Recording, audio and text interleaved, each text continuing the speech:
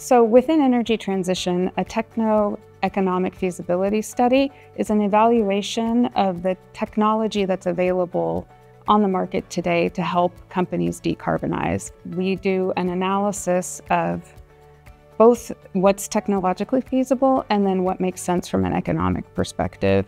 And that's important because while solar may be a possibility in one area of the US, it's not favorable in another part. Hydrogen might be an available source if a facility is located near one of the hydrogen hubs that are being constructed now, but other areas might at this time be too geographically distant.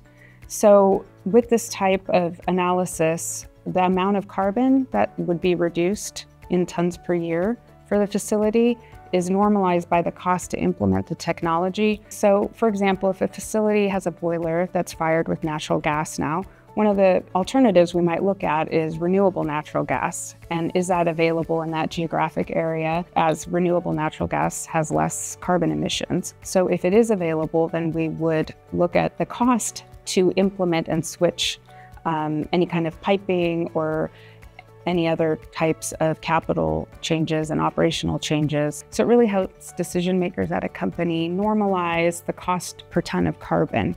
So you can evaluate and find the most impactful way to spend your money to reduce carbon.